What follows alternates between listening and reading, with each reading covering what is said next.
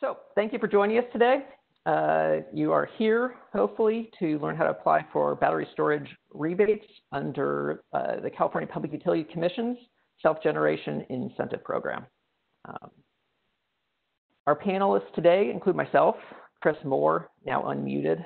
I work for the Executive Division of the California Public Utilities Commission. I work with local governments out of Los Angeles, up the coast, up to San Luis Obispo, and our unit generally is a first place point of contact if you're a local government or a community-based organization that would like to learn more about our policies or has issues with our programs.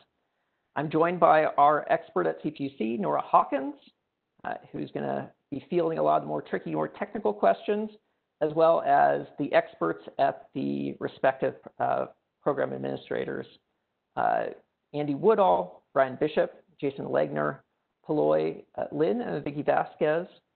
And yeah, so anyway, I look forward to a robust discussion today. And Chris, yes. This is Dora Solur. I'm also on the Okay. video, and I would be happy to answer any questions, technical type questions if they come up. Okay, awesome. Thank you, Dara.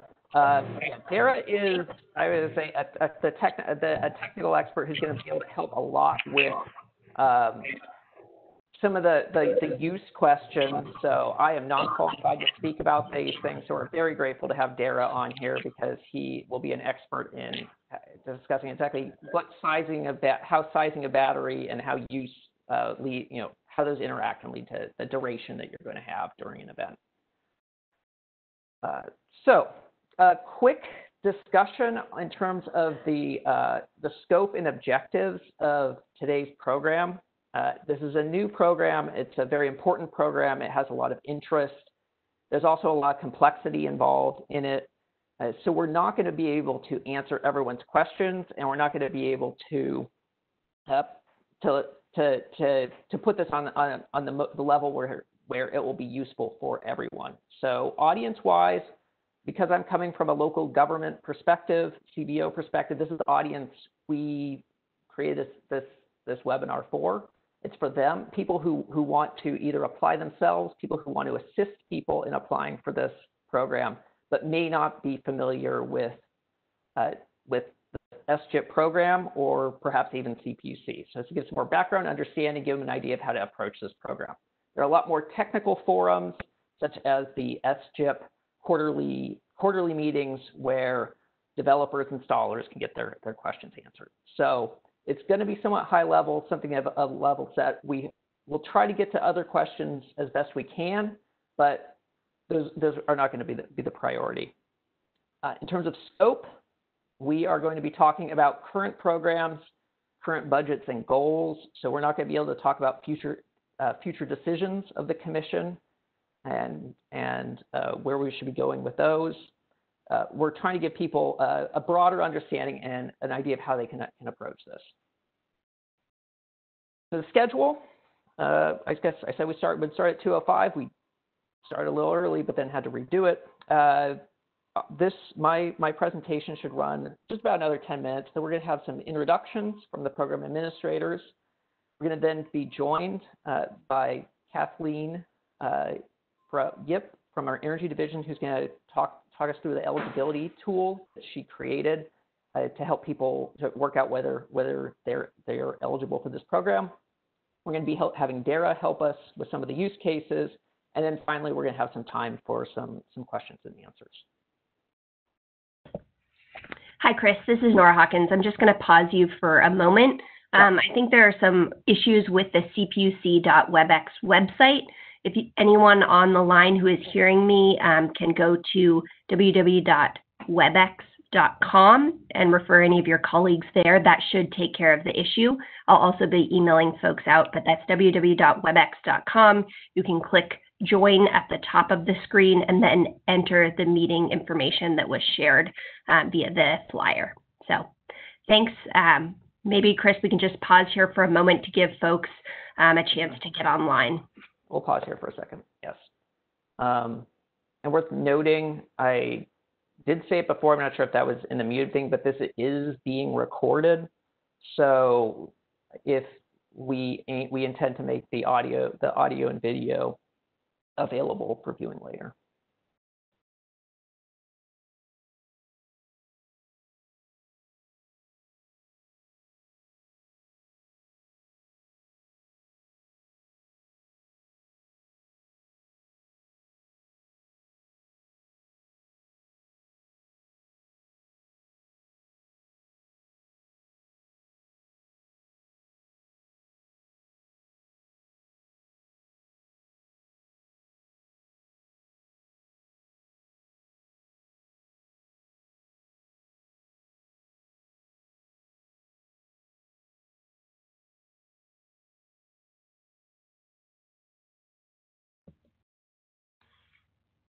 Okay, Chris, I think we can go ahead and kick things back off and hopefully help people dial in as they can. Okay, thank you, Nora.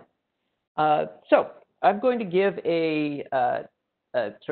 try to give people a broader knowledge of the program itself, where it fits, where this new program fits within the history of the older program, older programs and intentions, and then we're going to go through some information to make you understand, whether you may be eligible, what that may get you, and then how you can apply.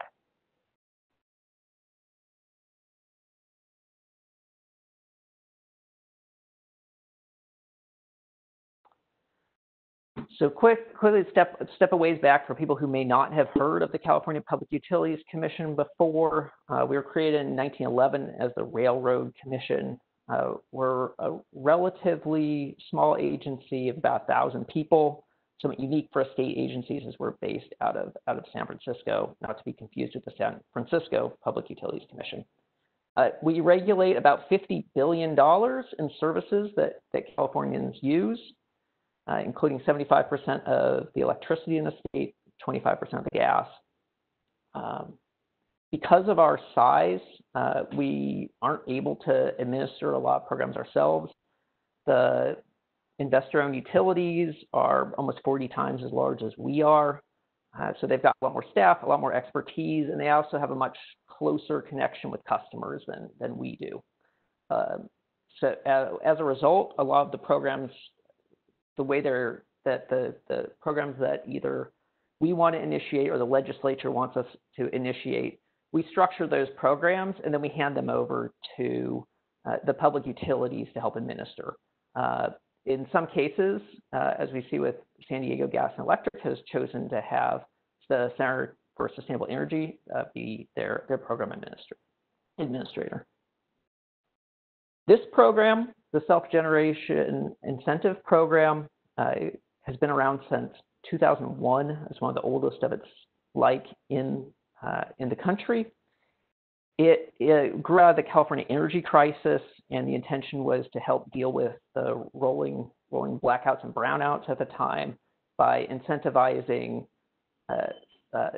businesses, public facilities, and like to put generation directly on their buildings. So this would help reduce demand at peak times, and it actually mean the grid was more reliable overall. So different technologies have been favored at different times through this program, or we've seen evolution in the technologies that we're interested in utilizing based on what our concerns with the grid have been.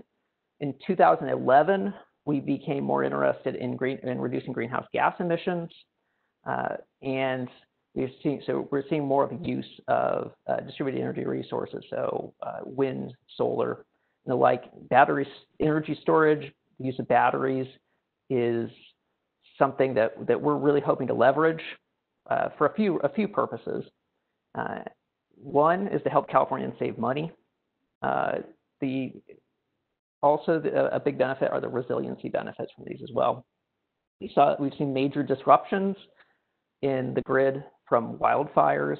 We saw the big disruptions from public safety power shutoffs last fall. And these are particularly problematic for people who depend on medical devices, which require electricity. So the idea is to extend these benefits from the storage technology to Californians and to the critical infrastructure providers that support them. So what side? We're used to energy storage in the form of small batteries. We're also used to the lithium-ion batteries, which are in our computers and cell phones. There's bigger scale building built a lot. So on the left is probably going to be a bit bigger than we're going to be doing with this program. It's more utility scale applications that fit with utility scale wind farms, solar. Smaller applications which can fit inside a business, inside a hospital, in the garage of a home, are going to be what we're going to be looking at through this program. Now, the savings were one of the first things we were looking at when we started to look at battery storage. The equity budget was really where we started building these programs from. It's a smaller budget. It covers most of the costs of a battery system, 85%. Equity resiliency was built on top of this. It's much more generous. It includes the full cost of battery, is a lot more heavily funded, and is essentially built for people who would qualify in terms of residential goes. It'd be built for people who would qualify for the equity budget, but live in high fire threat districts, so areas are very vulnerable to wildfires, and then have experienced or have experienced public safety power shutoffs. It is also available, so there's no income requirement for people who have a medical need.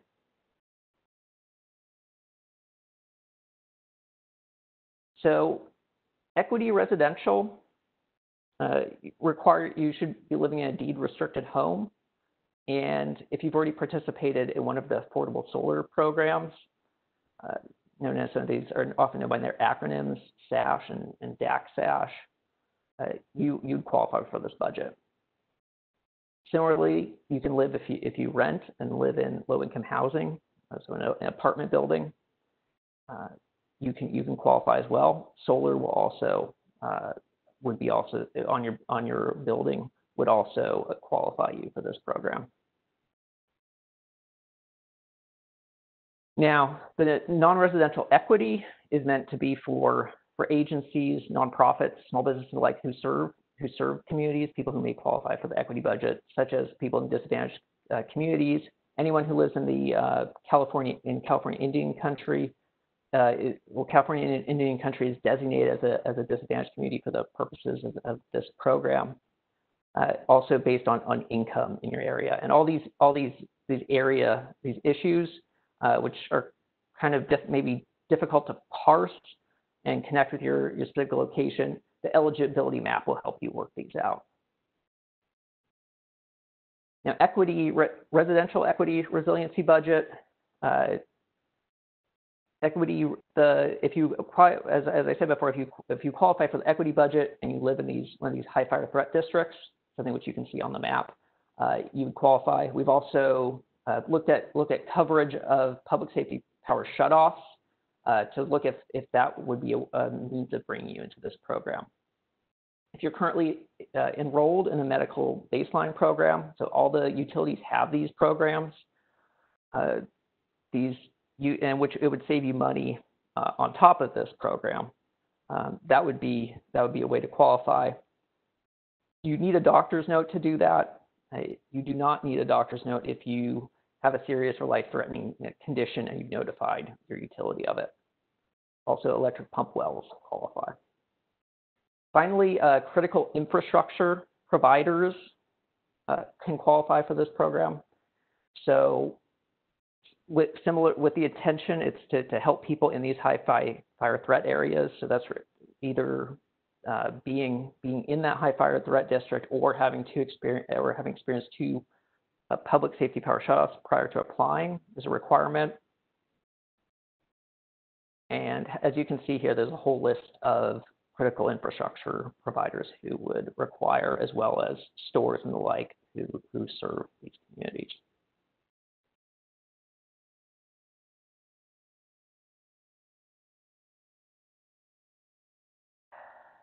Okay. So what do these incentives cover? I'm going to move somewhat quickly by this. I know there's a lot of questions in this area. Dara is going to be talking about these later. I've got some questions in already. I encourage people to type in if there's a specific use case they'd like to see, type that into the chat. We're going to try to get to as many as we can. Ultimately, every use case we're not going to be able to get through here. Those are going to be discussions which you're going to have to have with potential installers in your area. The incentives are overall based on your highest peak load for non-residential, for your highest peak load in the last 12 months.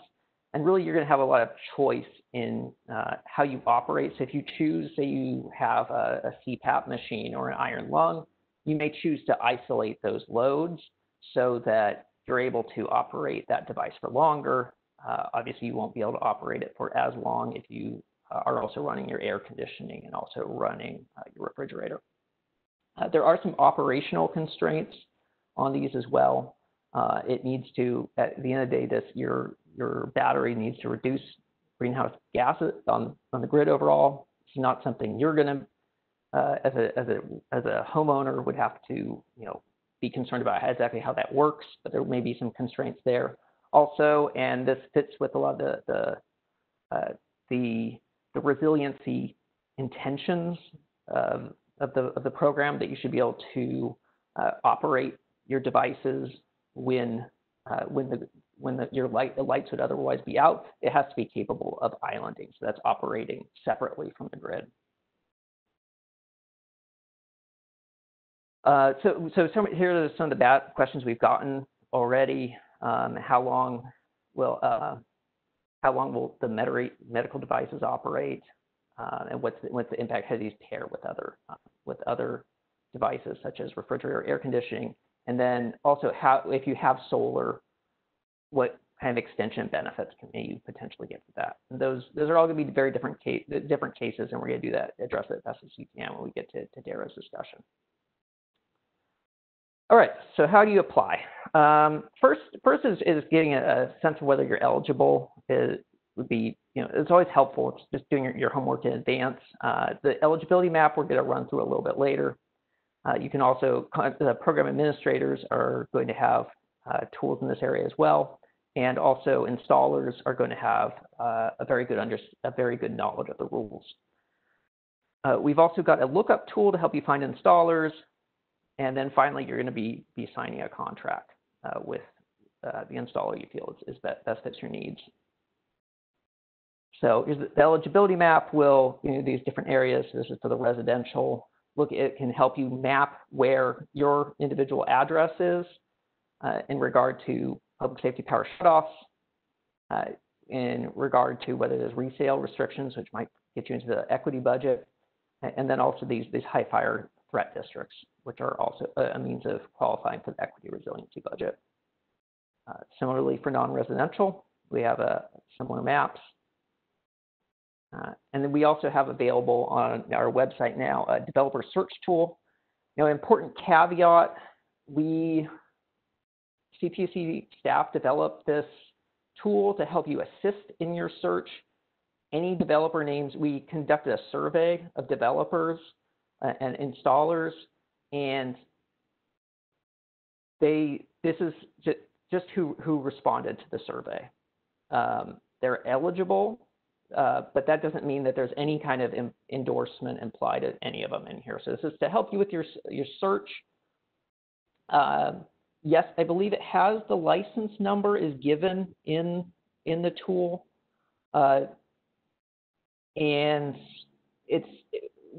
you can search by location and by developer. So it'll let you know who the developers are who are operating in your area. It will let you know what business they do, whether they serve access functional needs populations, and whether they can offer upfront financial assistance. But to emphasize this a bit more, you need to do your due diligence. This is a private business transaction, so we can help you find. We can give you a list of who's potentially operating in your area, but we suggest getting multiple quotes. And then looking at their reviews and their reputation as well. You can talk to them about once you've identified a few that you want to work with, you can reach out to them, talk about how you fit into the program, and they're the ones who can really help find the technology that will fit your needs. All right. So the important thing is a lot of these resources. So the eligibility map, if you're interested in that eligibility map, if you're interested in the developer search tool, those are available on this top web link, and that'll probably have most. If you're just interested in the program itself, that's the best place to start. We also have brochures there as well. For those of you, most of you who are on here who would have a use for Self-Gen California, probably already know what it is. And finally, well, we always encourage people to get involved with our decision-making process. We have people to assist you with intervening in our decisions, and we encourage anyone can get involved in them. And we take comments from all parties very seriously, and often individual citizens can make a significant impact on our decision-making process. You can dig into the docket itself, which has all the record for making our decisions about this, and will be also where, through that decision-making process is how we'll decide on making changes to the program as well. And finally, our fabulous SGIP lead analyst, Nora Hawkins, has her email address there. So with that, I'd like to hand the floor over to Andy. Would you be ready to give a little quick introduction to yourself? And Sure. Yep, I'm here. Hi, everybody. My name is Andy Woodall, and I am the Senior Manager with the Center for Sustainable Energy overseeing the SGIP for the San Diego Gas and Electric Territory. I would just like to talk a little bit about what our role is. We are unique with the program administrators in that we are not one of the IOUs. We are a third-party nonprofit consulting firm, and we have been administering the program since its inception, since 2001. So we have a long history with the program. I know that there's a lot of content we're going to discuss today. I do just want to acknowledge that we recently filed our marketing and outreach plan. That was filed last Friday. Folks can view that if they like, but I would just like to provide a snapshot on areas of the program that we'd really like to focus on in terms of outreach. This program has historically sold itself. It's always had really high demand. And moving forward with these new budgets and the replenished funding we've seen in our equity budgets, we're really focused on ensuring that the information for these budgets are getting to the folks who really need it. So we'll be working on that over the next 6 to 12 months with our partners who have not yet been determined to ensure that this information for the program gets to the folks that need to have it, and also an emphasis on program eligibility. I see a lot of questions coming into the panelists right now, questions on determining eligibility. We know that's a bit of a pain point in SGIP, and CSE, along with the other program administrators, are committed to ensuring that we're providing a lot of transparency and useful tools for folks to help navigate this sometimes cumbersome process. All right, thank you, Andy. Brian, are you ready to give a quick? Hi, yeah, I think this is Brian Bishop. I'm with PG&E. Thanks very much for having us, Chris. I've been with PG&E since 2013. I was in the solar thermal program and then migrated over to SGIP. And after a brief stint with the PSPS team, I'm back with SGIP now and have been with SGIP for quite a while. We just started our customer resiliency team, so it's a team very focused on customer resiliency. We put together our marketing plan.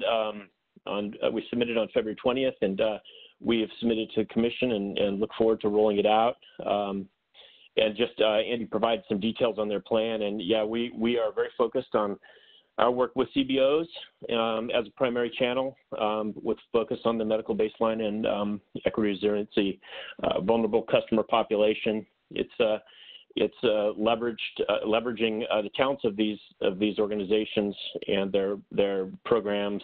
It's a layered approach and learn in market approach, and so we're very excited about it. Our goal is to remove the barriers for the targeted population, including costs, building trust out there. So again, we submitted it on the 20th, and look forward to rolling that out. We are already working with some CBOs and on a regular basis, and we have collateral ready to roll out. So it's very exciting to think about hitting the ground running there. And in general, we're really focused on education right now in the program. It's a very nuanced program. It's a very complicated program. Up until the last several years, it's really been more balanced in terms of focusing on generation and storage. Now it's really a focused program on storage, energy storage, and there are a lot of rules. So we hope to be there to provide answers, PG&E in particular, but the SGIP PAs in general. And we look forward to make ourselves available to anyone with their questions. So I'll leave it at that. Thanks. All right, thanks, Brian. All right, Jason? Yeah, thanks, Chris. My name is Jason Legner. I am the program manager for Southern California Gas. I've been with the gas company for a couple of years, but I have a long history with SGIP, both on the utility side and on the customer side of the application. My support team at SoCalGas is Laura Crump and Adrian Martinez. They manage our analysts as far as the application process. I think at SoCalGas, we realized that there's an increased interest and an increased urgency in the program, specifically with the introduction of the equity and the equity resiliency program. In response to that, we've increased our staff, and we're working really diligently to manage that need and to make sure that we're getting back to questions and inquiries and applications as quickly as possible. We have the contact information here in terms of how to best get a hold of us. Email address is a really great avenue to answer your questions. We have that staffed by our entire group, and so that's a really quick way to get a response. You can also reach us by phone. I think in terms of the program, we're working on our MENO outreach plan that's being finalized now, so that should be forthcoming. It should be released soon, and that'll identify a lot of the ways we're hoping to increase our communication to make sure that customers and applicants are aware of the program and the incentives that it's offering to help with equity and equity resiliency. All right, thanks, Jason. Paloy and Vicki. Hi, good afternoon, everyone. This is Paloy Lin. I do education and outreach for our customer generations program, one of them being the SGIP program. I was also on the team for the California Solar Initiative, which many of you may be familiar with, and now we are focused on providing our customers in high fire areas and those in income qualified communities with this really high incentive for energy storage. As the other PAs had mentioned, we also have submitted our marketing plan earlier in the month, and we're hoping to hear back soon on when we can get started on that. But overall, our marketing plan does involve direct mail to those specific impacted customers, email campaigns, direct mail campaigns, social media, and then heavily on working closely with our established community-based organizations. Southern California Edison has had a CBO, community-based organization network, established in the past 2 years, and we will be working to identify specifically those top 20 or so CBOs who can help us reach out to these impacted customers that we're trying to reach for the SGIP program. And then I have my colleague here who is on the application side, and she works a lot with the developers, Vicki Velasquez.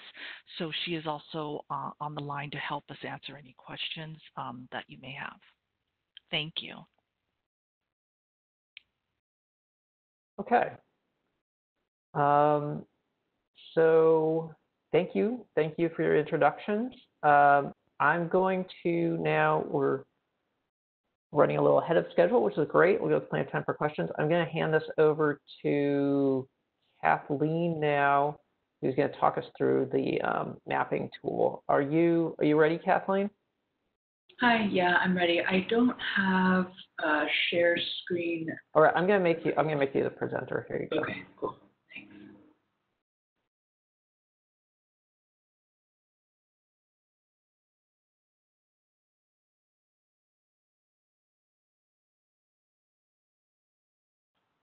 All right, can you all see my screen? Yeah, I can. Okay, cool. All right, so hi everyone. So I'm going to talk through the SGIP mapping tools that we've developed. But before I get there, I just want to highlight this, the SGIP website that Chris and others and Nora have put together and show you where the mapping tool lives. So at the CPUC SGIP website, you scroll down under eligibility for program, and you will see SGIP eligibility maps here, and they'll have the two links for residential and non-residential. There's also a link for a user guide, which will have a step-by-step visualizations of everything I'm going through today. So if you missed something, you can click that. Definitions and data sources of how we've defined items in the map, and then also the shape file. We'll be sharing the files that are in the maps for you to download if you would like a little more detail. So I'm going to show you. This is the residential map, and sorry, I recognize that's a little bit hard maybe to see on your screens, but so this is basically how it looks when you open the map. And the way to start is to find the address by entering the address of the location that you're interested in the address panel here. So let's just start with, I'm going to enter the address of an apartment building in LA. So it'll navigate us to that specific location. So let's just zoom out a little bit so we can kind of get our bearings on where this location is. And so we can see that this location is in eastern LA, and we can see a little bit of this purple blob and this blue blob. And blue shows the census tracts with a presumed resale restriction. Purple shows high fire threat districts, either 2 or 3. They're combined in one layer. And we don't see it quite yet here, but if we scroll out a little bit more, we can see the PSPS areas. And this as a question in the chat, but all the orange that you can see here is areas that have experienced 2 or more PSPS events. So when we combine all the utility layers into one, so it'll be easy to navigate there. So let's go back to the location. So we'll exit out of the address box here, and we'll see that the apartment building that we're looking at is right here. If you scroll in and out, it's kind of hard to see because we're overlapped by 2 areas, so we can't see the buildings unless we scroll in and out, but the apartment building is right in this location. And we can see that it's overlapped by purple and by the blue area. So if we click that location, the dialog box will come up, and if we click this window icon in the top right, it expands that window, and we can see that the eligibility criteria. So this location is in a qualified census tract. And we see that this is one of 2 dialog boxes. So if we scroll using this arrow to the right, we can scroll to the next criteria that it qualifies for, and it is located within a high fire threat district. So because it is in a qualified census tract and it's in a high fire threat district, this location is likely to qualify for the SGIP equity resiliency budget. And I wanted to echo, I think, what Chris had said earlier. This is supposed to be like an informational tool. You still should reach out to your program administrators to find whether or not you actually do indeed qualify for the budget. So I'm just going to scroll out a little bit. I'm going to just toggle over to the non-residential map for a second. So if we scroll out, I want to show you the residential map itself. On both maps, purple will show high fire threat districts, and orange will show areas that have experienced 2 or more PSPS events. The blue in this map shows census tracts with the presumed resale restriction. If we go over to this non-residential map, the colors for high fire threat district and PSPS stay the same, but the eligible communities is green, and this shows income qualified census tracts and disadvantaged communities in Indian country. So I'm going to do the same thing here. I'm going to enter an address, and this is going to be for a grocery store in Eastern LA. And so we can see, because we can see all the green here, that means it is an eligible community. So let's just click out of this, and let's just make sure, so we can see a little bit of the highlight. This is the grocery store. We zoom out, we see all these parking spaces. So I know that I'm looking for this particular grocery store. So it's good just to double check that that's the location that I'm looking for. And if I just zoom out a little bit, just to make sure that this is the right location that I'm looking at, I'm like, okay, so I see that this is the grocery store that I'm looking for in LA. And then if I click this box, we can see that it is in a disadvantaged and income qualified community. But because there's no arrow up here, kind of like, let's just show here, because it only has one dialog box, it only meets one of the criteria. So as opposed to this one, this location is one of 2 dialog windows, and it allows you to toggle between windows. This location this supermarket only has 1 window, so it only meets the eligible community criteria. Sorry, but it's not overlapped by any other colors. It's not overlapped by purple or orange, so it would not likely qualify for the SGIP equity resiliency budget. The one other thing I wanted to point out is if we enter an address, I'm going to enter an address now in the valley, in San Joaquin Valley, that is a fairground. And this location we can see is in the gray area only. And if we click this, nothing, I am clicking, and I guess now it's zooming. But if I click it, nothing shows up, no dialog boxes show up, but if I click here, a dialog box shows up. So basically, if the location is gray and nothing shows up, that means it qualifies for, it does not meet any of the criteria. It has not been in a PSPS event, or has not experienced 2 or more PSPS events. It is not in an eligible community, and it's not in a high fire threat district. So that's one thing to point out. So if the location that you enter is gray, that means it qualifies for none of the criteria. And then the final thing I wanted to point out before I wrap up is if we scroll, it's really important to enter the address, if you have it, into the address bar, or zoom in as far as possible to locate the actual location of the census tract that you're interested in, to populate only the dialog boxes that are relevant to your area. Because, for example, if we scroll out and just click here, for example, we populate 28 dialog boxes, it's just because the tool itself doesn't know which census tract we're interested in. So it just is showing you all the ones in the general area in which we have clicked, or that are in the general area that we have clicked. But if we enter the address, or if we zoom in as far as possible into the location that we're interested in, it'll only show the dialog boxes that are relevant to the location itself. And like I said, if you kind of forgot all these pieces, I know I kind of moved fast. There is this user manual on the website, and it'll kind of walk you through the same thing. So definitely check that out if you forget or get lost in using the tool.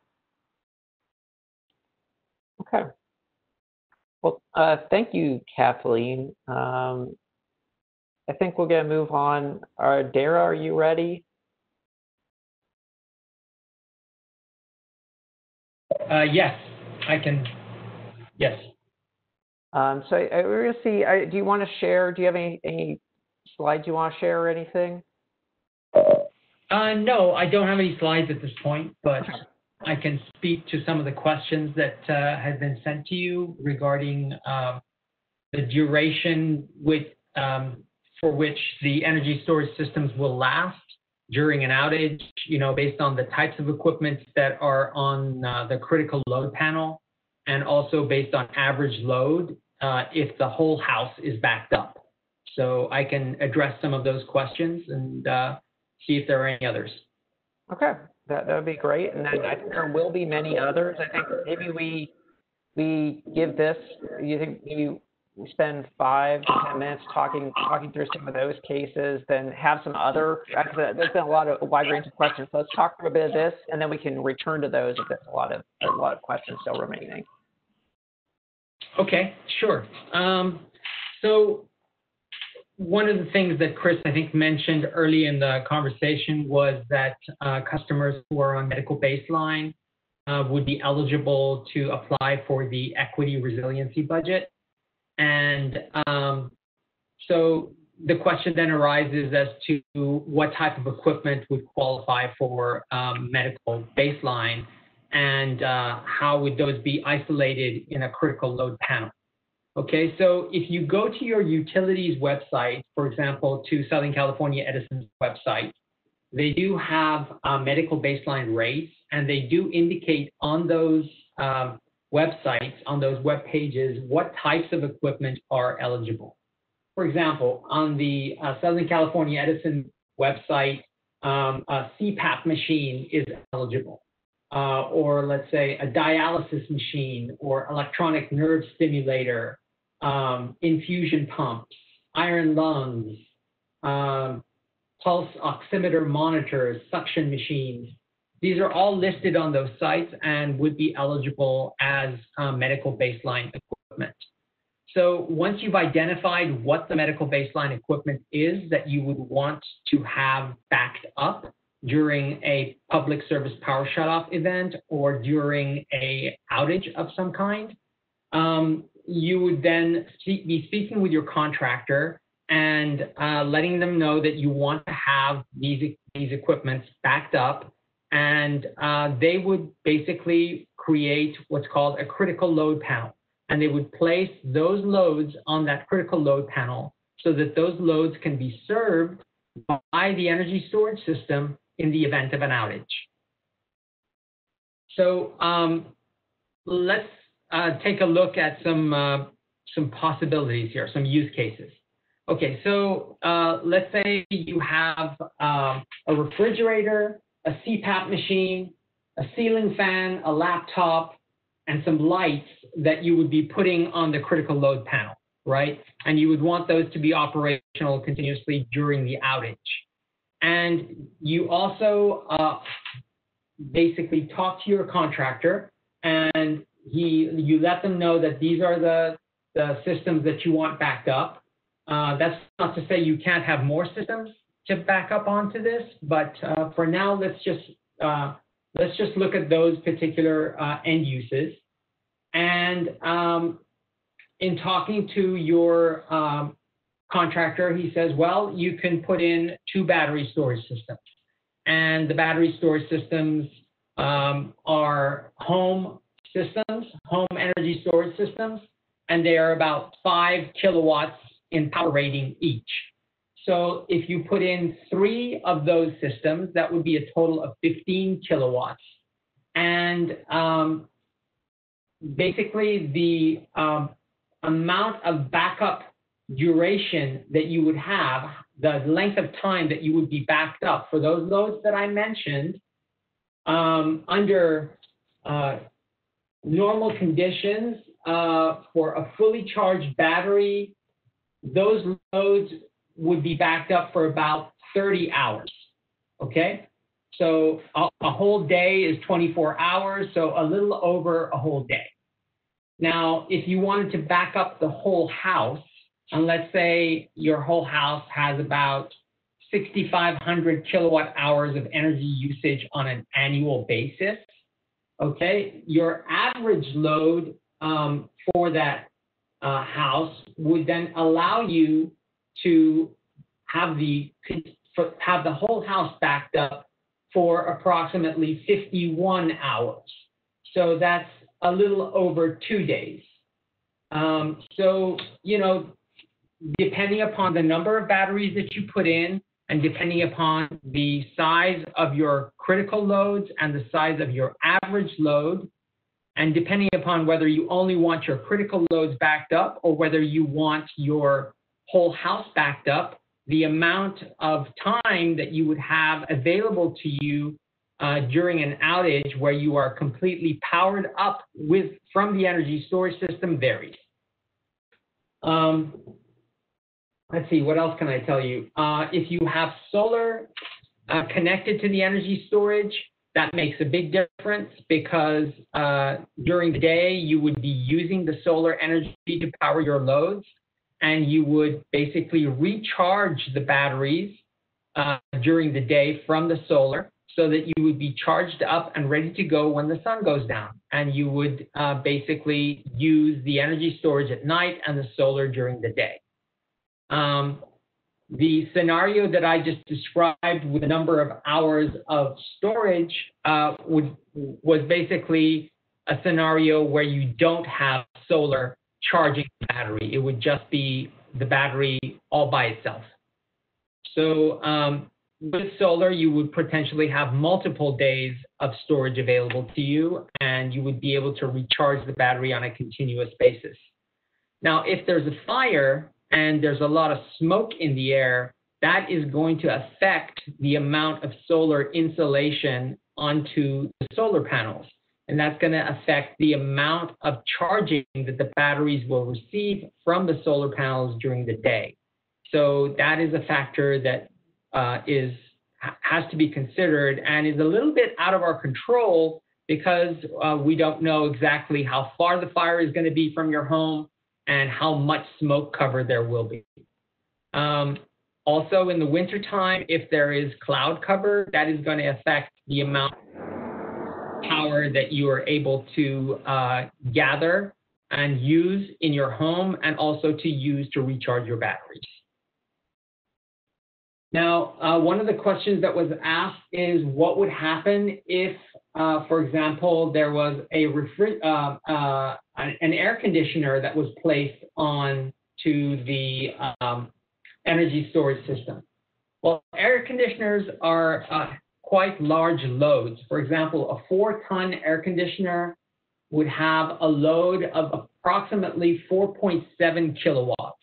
Okay, so in comparison to a refrigerator, which has 400 watts, that's 10 times the amount.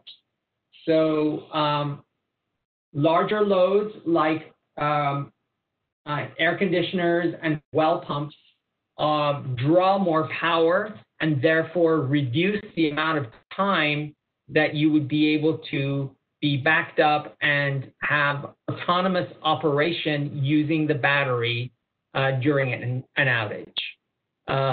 So when you talk to your contractor, you'll need to talk to them about whether you want the air conditioning system to be backed up or not, and whether you have a well pump that needs to be backed up or not. And that is going to affect the size of the energy storage system and potentially the size of your solar system as well. So these are all important considerations, and the contractors available here in California are very well versed in these issues, and they will be able to help you size the system correctly. Okay, that is the extent of my presentation. So if there are any questions, maybe you could put it into the chat and somebody could read them out, and I will try and answer them to the best of my ability. Yeah. Okay. Well, thank you very much, Dara. I'm sure there'll be more. Does my sound okay?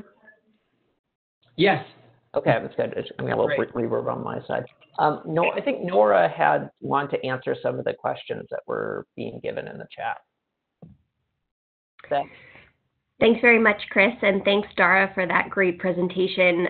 Just for folks who are new to SGIP and potentially new to energy storage, It's a complex technology, but your installer and the program administrators will work with you through the process. As Chris mentioned earlier, the first step is really to figure out the installer that you want to work with. You can use the tool that's now available on our website. These slides will be available after the fact in case you missed that website. So find out what installer you want to work with, get 3 bids, go through that process and figure out who you want to work with, and then have them guide you through that process. It's really going to be very dependent on how much electricity you need, whether you have a critical loads panel. Essentially, the short answer is how long your battery will be able to last depends on how much you are trying to charge with that battery and how big of a system you have. So it's complicated, but you can evaluate that on an individual basis working with your installer. Just wanted to highlight a couple questions that have come up so far. I know there's been some questions about lotteries and wait lists. I did want to clarify that there is additional funding that will be available in the next month or so for the equity resiliency budget and the equity residential budget. These budgets were increased in a decision adopted by the Commission in January called the SB 700 decision. We are currently reviewing an advice letter filing that was submitted by the program administrators to make that funding available. We expect additional funding will be available in mid-June, and that will begin to take some projects off the wait list. We can talk about more specifics of the lottery process in a little bit. We can pitch that question to the program administrators. I also saw a question come in about what if outages are not related to public safety power shutoff events.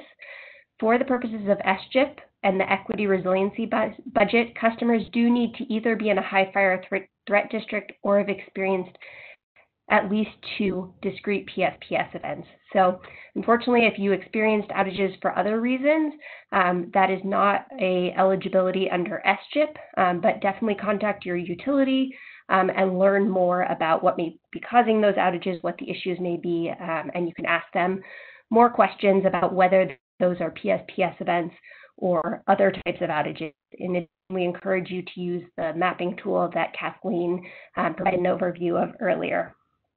Also on the mapping tool, there was a question that came in, what if you are located in an area that is not filled in with any color?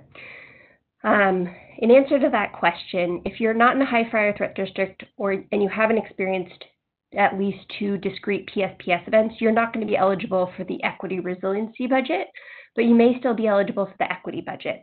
For residential customers, you could either be in an area of a presumed resale restriction, which Kathleen showed as areas that were shaded blue, or if your home is subject to a resale restriction or you live in a deed-restricted building, you will also be eligible for that budget. There are additional pathways not shown on that map, so I encourage you to go to the SGIP informational website that Chris provided earlier and learn more about different eligibility pathways. There's a lot of nuance to this program, and the first step is to find an installer to work with and figure out what level of incentive you might be eligible for. There's also a general market residential incentive for folks who don't qualify for the other budgets. They can still receive some assistance for pursuing energy storage. I know there's also been some questions about how does the process for reimbursement work? What is the cost for a residential installation? And finally, a question about upfront payment. So I'll take the upfront payment question and then pitch some of these other questions to our PAs who we have on the line. In terms of upfront payment, SGIP functions as a rebate program, so the incentive is paid after the system is installed. We have a couple pilot programs that are being considered. They have not been approved yet, but PG&E has proposed a pilot program that would potentially make some funding available upfront for residential customers to pursue energy storage. But again, that is still being reviewed by the Commission at this time. The Commission is also exploring an opportunity to work with the California Energy Commission to try to support upfront funding for customers as well.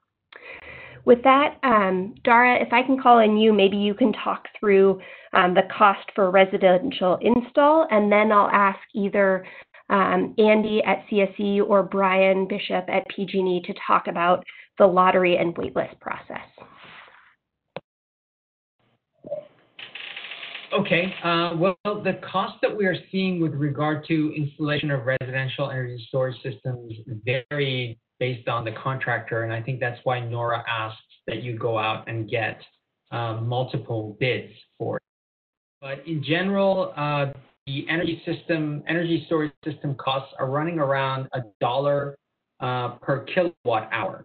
So if you have a let's see. Yeah. I'm sorry, $1 per watt hour, not kilowatt hour. So if you have a 13.2 kilowatt hour energy storage system, then that would run around $13,000 based on that estimate, $1 per watt hour. So, that's a rough estimate. It's going to vary on a location by location basis, and based on the contractor, you're going to get different estimates.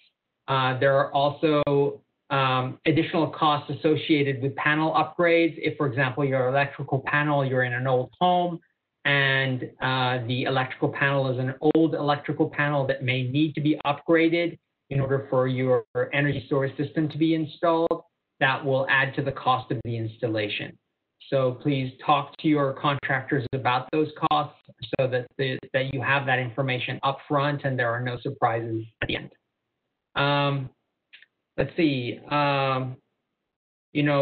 if you're planning to add load in addition to adding the energy storage and the solar, for example, if you're planning to put in a electric vehicle charger in your home at the same time, please make sure that you talk to your contractor and let them know that you are planning to have that load added so that they can account for that in the calculations that they do to determine how large your energy storage system should be. I think that's about it. Let me know if you have any other questions and I will happily answer them.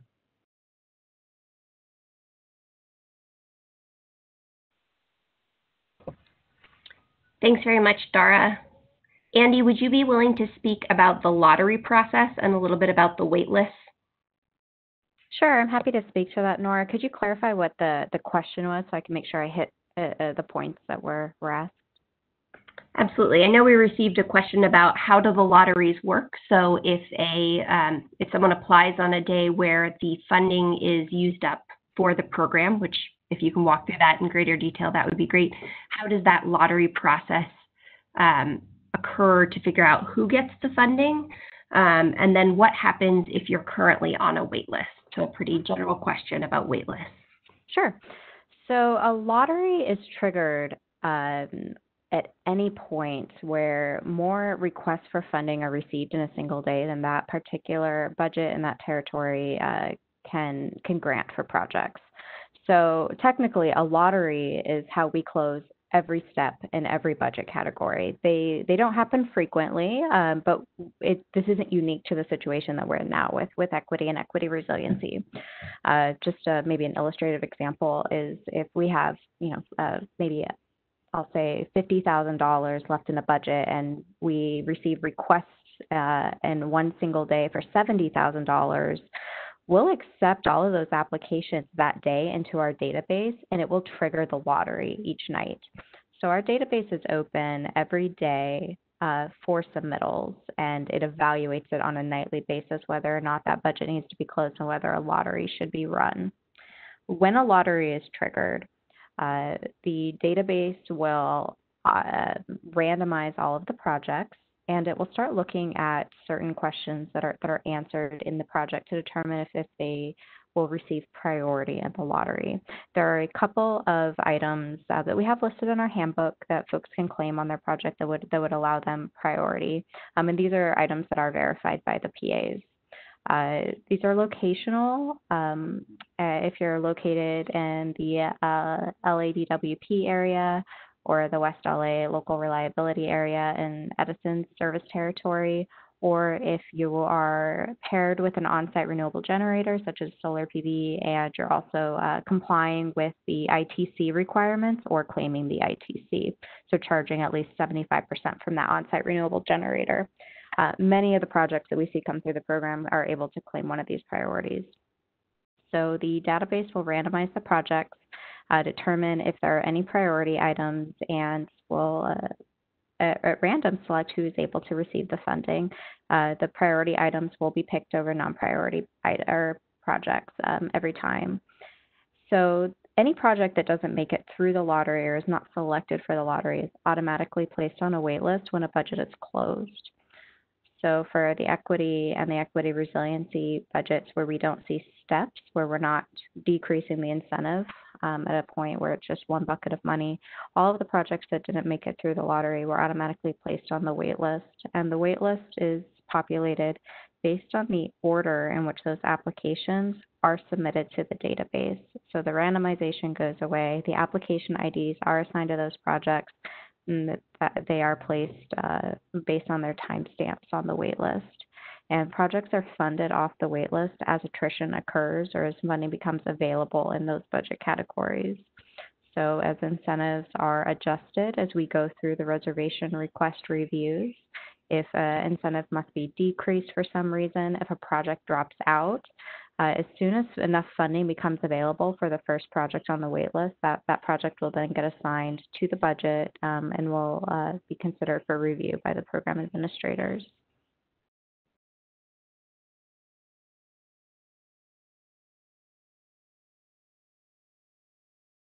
Okay, thank you, Andy. Did you have a follow-up as well, Nora?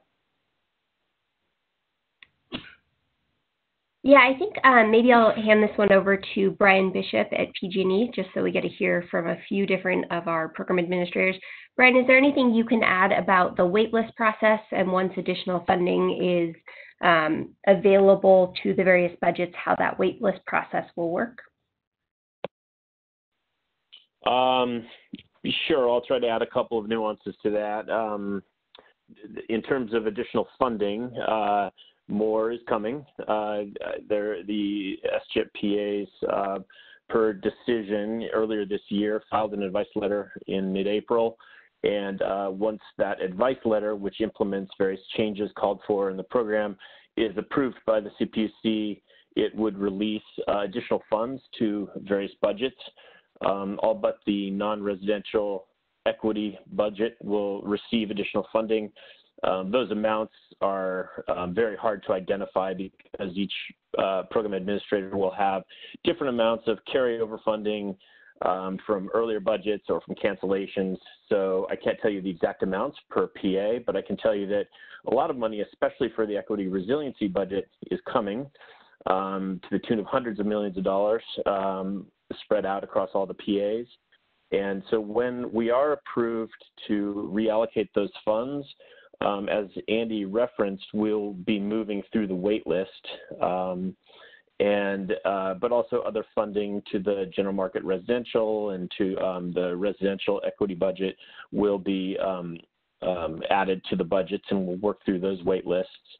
The timeline is probably something Nora can comment on more than I can, but that is, the help is on the way. Yeah, I think Andy did a great job of outlining all the processes and procedures that the database automatically takes, but also the PAs take. There's each PA does kind of dive into their applications once the lottery is automatically run and reviews the projects, make sure there are no anomalies or projects that are in one budget and shouldn't be or whatnot. So sometimes it takes a couple days or a few days even for each PA to go through their applications, especially if they've received hundreds and hundreds of applications, as happened on May 12th. But once that process is complete and each PA processes their lotteries, then more projects can be applied and added to the wait list. But I think those are the two things that stand out in my mind now. Anything else that I'm leaving out, Nora or Jason?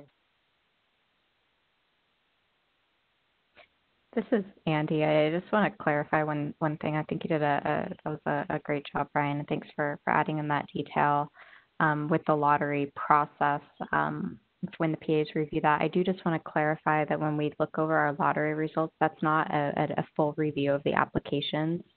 When we actually review the applications, that's very in-depth, and especially if we have hundreds of them, we really are looking over the lottery reports. We might go into some of the applications, but I just want to clarify that that's not a full review of the applications. It's a preliminary review to ensure that they should have made it into or that they are able to move on from the lottery.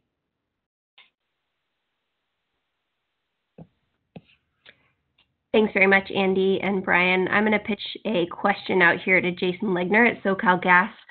Jason, can you provide some information about the application process at a very high level? It would be great if you could clarify what the difference is between a developer and an installer. And in addition, can you clarify, does a homeowner apply through the CPUC or the utility company, or do they start by working through an installer? Can you just kind of give an overview of that process? Yeah, sure. The application process today as it stands is initiated with utilities. So depending on where the project is, whatever territory it's located in, whether that's PG&E, whether that's San Diego Gas and Electric, which would go through CSE, whether that's Cal Edison's territory, if they have Edison as an electric provider, they would typically apply through Edison. If they have SoCalGas as their gas provider, they would typically apply through SoCalGas. So you apply through your program administrator at your utility. I think that's the easiest part of that question. The process itself, the difference between a developer and an installer. The developer is typically the person who's putting together the project. So they're organizing it, and typically they do that on behalf of the customer. They'll have a developer key, they'll have access to the application. More frequently, we see that the developer is applying on behalf of the customer. The application process is somewhat involved. There's a lot of technical requirements. So typically the developer is going to apply on behalf of the customer. Customer is more than welcome to apply on their own behalf, but typically we see the developer applying. The application process for smaller residential systems is a two-step process. So there's the reservation request, which is also known as the application. That's filled out and submitted through our online database. And then it goes to the utility that you're saying that you're applying through. They review it. They issue a conditional reservation. You have 12 months to install the project and request the incentive. You submit an incentive claim form, and that goes back to the program administrator to review. They approve the documentation, and then many times they'll request an inspection of the system to ensure that it's installed as it was applied for. Non-residential systems have a three-step process. It's the same reservation request and incentive claim process, but we also allow time for them to submit the contract 90 days after the application is submitted, because many times those are larger contracts and they want to get a conditional reservation prior to receiving their contract. I think that covers at a really high level what to expect in terms of the application process. Thanks very much, Jason. I think that was perfect. I'm going to pass it off to Agatha. Agatha, if you've seen any questions come in that you would like to highlight, I'll pass it off to you.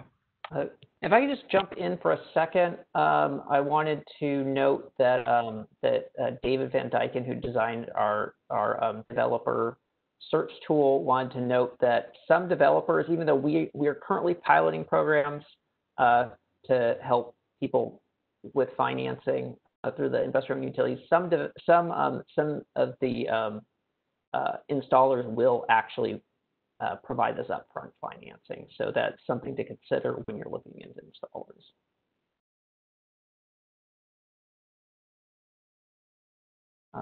And yeah, Agatha, let's see. I don't know if you want to, I've also got some questions here. Agatha, did you want to jump in with any? Do you see anything that we should be addressing right now, or? Chris, why don't you go ahead, and then I'll try to pull out anything that maybe you don't cover. Okay. Would you have, in terms of diving further into the contractor question, I wonder if the PAs, I mean, I went briefly into that everyone should treat this as a private market transaction. They should look at reputations. They should get multiple bids. Do you have any other advice you'd like to give?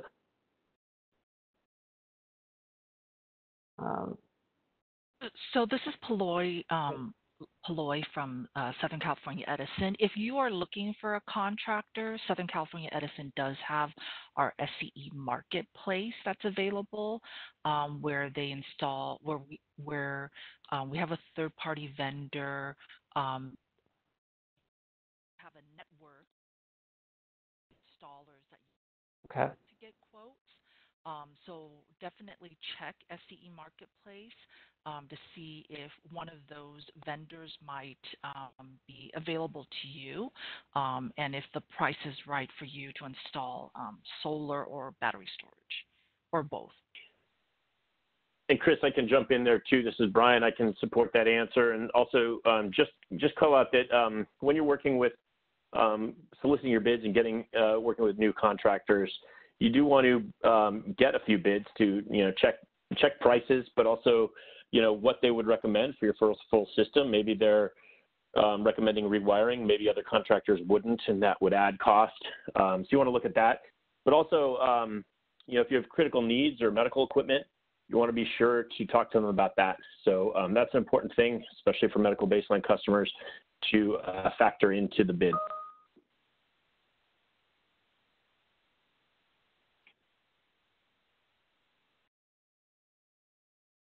Okay. Anything to add, Jason or Andy? Yeah, I don't think I have anything specifically. I think as program administrators, we typically don't recommend one developer or one installer over another. All the information for the program is public. So if somebody wanted to go in and look at some of our public reporting, you'd be able to see who's participated in the program in the past, and you could use that as a reference guide in terms of number of applications and size of applications.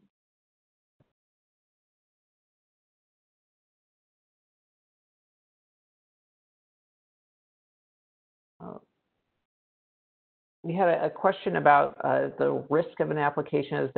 Will application fees be returned if you're not approved for an incentive?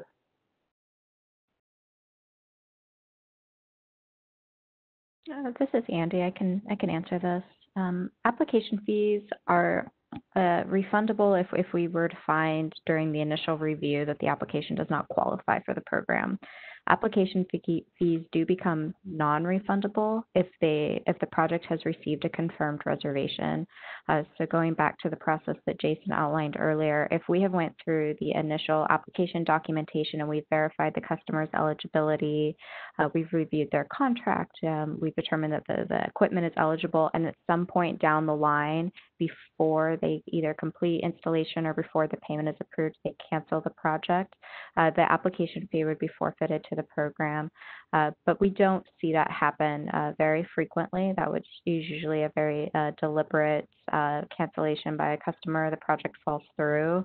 Generally, if we were to find that an application just simply is not eligible out the gate, those application fees are either not deposited or refunded back to the payor. And Chris, this is Brian again. I'm going to add on to that answer too. Application fees are not required for residential customers. For non-residential, they are. Page 52 of the current handbook lays out the eligibility or the documents that are required. So it's a good, there's a good little table there in the handbook, page 52, that will help. Okay, thanks, Brian.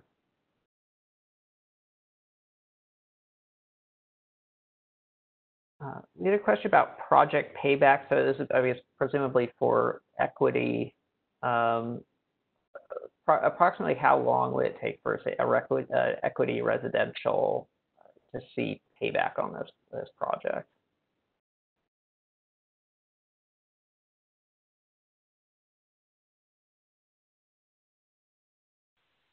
I'm sorry, could you repeat the question, please?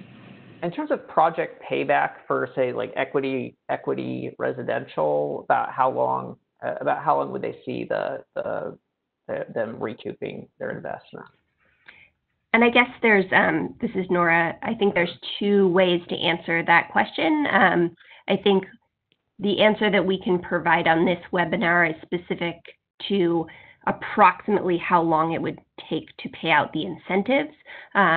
In terms of recouping your investment, that's going to be a much more customer-specific question to answer. But if one of the PAs could talk about sort of the approximate timeline, obviously with some caveats that things can transpire during the application process. But the approximate timeline, if someone were to apply tomorrow, how long it might take them to walk through the entire process and receive the SGIP incentive at the end of the project completion.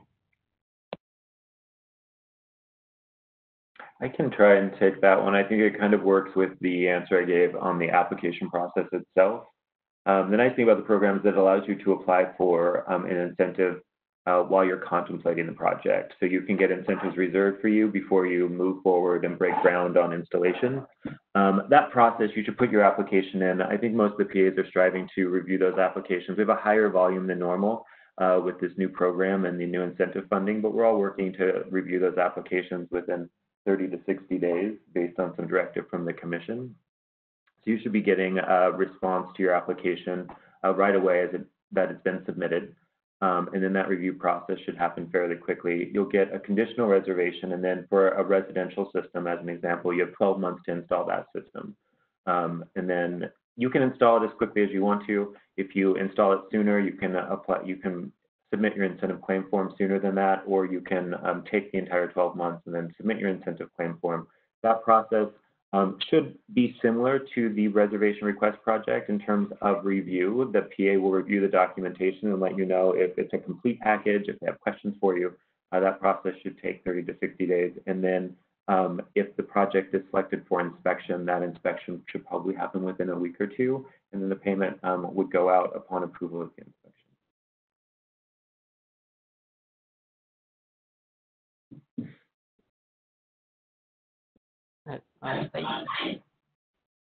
Thank you. I want to, I had another question here, which I think I can handle myself. Do well water residents have a low income requirement?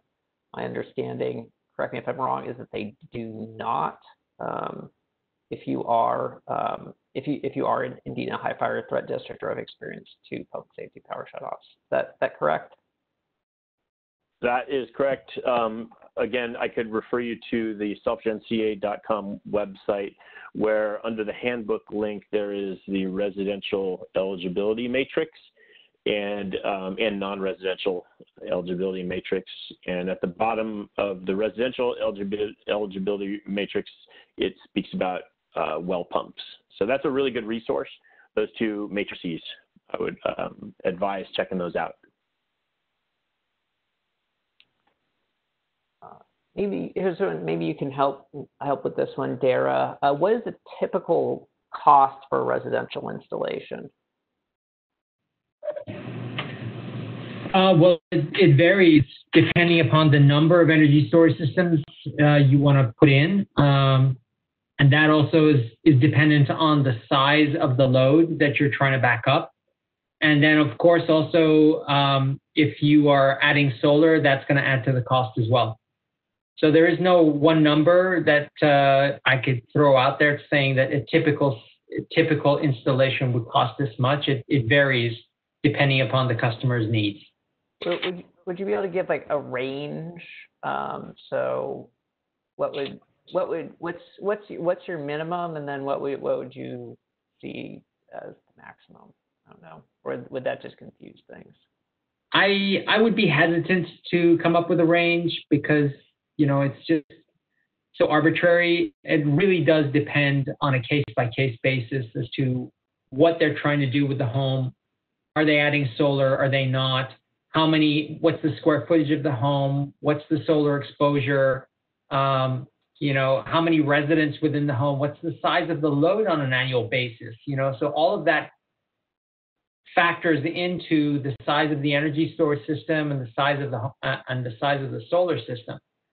So it really does vary, and I would be very hesitant to throw out any numbers. Okay. I'll just add that, Chris, the thinking that went around about the incentive level for the equity resiliency budget, setting it at $1 a watt hour, was to basically offset all of the costs of the system, of the installation. So there was a lot of thought and a lot of participants in that dialogue that the CPUC managed through comment period that led to that decision settling the incentive rate. And the intent was to offset all the costs for that vulnerable class of customers, medical baseline, low income, disadvantaged community customers in high fire threat districts, PSPS affected customers. The intent was to provide an incentive that offset the full cost. So that should give you an idea that costs are lower or at or lower than $1. I mean, it's impossible to say each developer is going to have their own costs. I've heard a lot lower than $1 a watt hour, but I'm sure that that varies depending on the system size and the configuration or the customer in question, whether wiring is needed, et cetera. So to Dar's point, we can't really give you anything specific there, but the equity resiliency incentive and even the equity budget incentive, which is 85 cents a watt hour, should go very far towards offsetting the full cost of the installation. Okay. Thank you.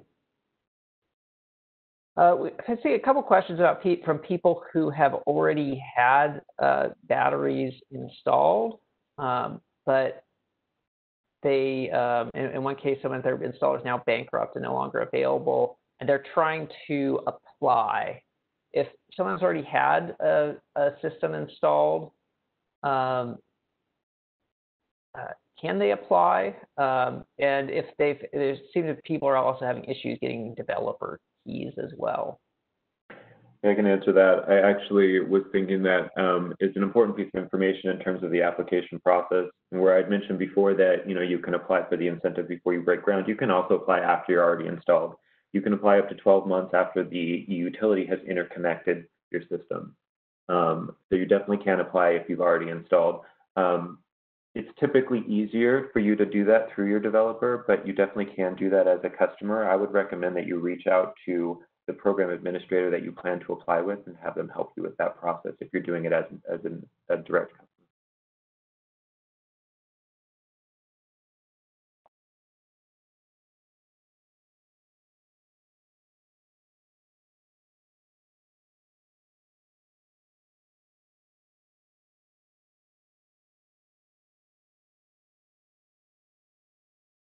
So we're wrapping up. I'm just seeing if there's a couple ones that there's obviously lots of questions here. We're not going to be able to get to them all today, and maybe we're going to have to find some other forums for these as well. I wanted to see if, Nora, you had some last minute comments or anything that you wanted the PAs to weigh in on. Thanks, Chris. I just wanted to remind everyone that we will be making the recording and the slides available. If folks do have questions going forward, particularly about eligibility for the various SGIP budgets, please do contact your program administrators. They're the best folks to ask those types of questions to, as well as work with your installer to navigate the application process. I also wanted to clarify, I know we've had some questions about whether SGIP covers the cost of solar. Solar cannot be installed through SGIP. SGIP does fund some generation technologies. It certainly funds energy storage, but solar is not an eligible technology under SGIP. It was moved into the California Solar Initiative, and so just wanted to clarify that now. I think that's most of the questions I've seen, Chris, so I'll hand it back to you. We can maybe have the PAs say one final word each if they have anything to add.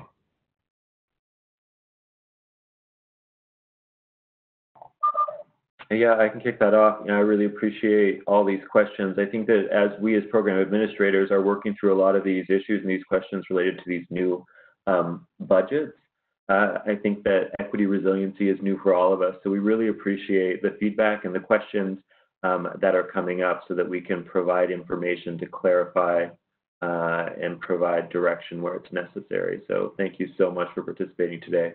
I think it makes our job easier in figuring out what to prioritize in terms of responses and communication.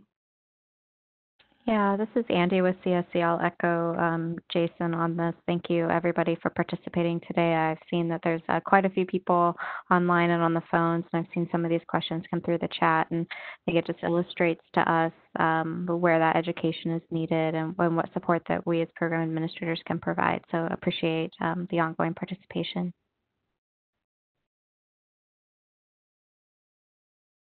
Hi, this is Paloy from SCE. Again, thank you for participating. If you are a customer within Southern California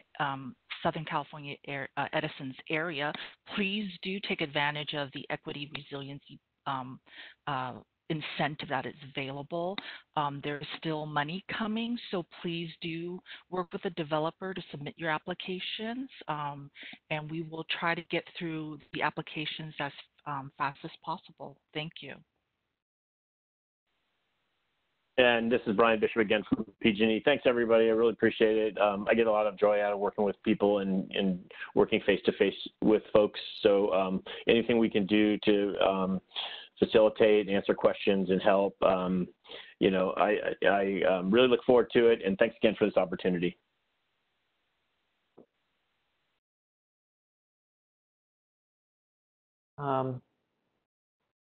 Yeah, so thank you, everyone. Thank you, everyone, for your time today and dealing with, you know, joining us for what could be a very complicated technical subject. So let's get our information at where you can find the CPUC website, which will have this recording and the like. I'm trying to pull it up here. It's at it's going to be SGIP, so California, cpuc.california.gov, cpuc.ca.gov/SGIP info. If you just look for CPUC SGIP in your favorite web browser, you will turn this up, and this is the informational website. We have the eligibility map there. We have brochures there. We have the Find Your Installer tool there, and we're planning to put a recording of this presentation there as well. Also, the PAs were all here, so they are all shared email addresses as well. Those are also available on that website at SGIP info. If you go on there, you'll find the email addresses so you can get your questions answered for your territory. So thank you, everyone. I think that wraps it up. And I hope everyone has a good afternoon. Take care.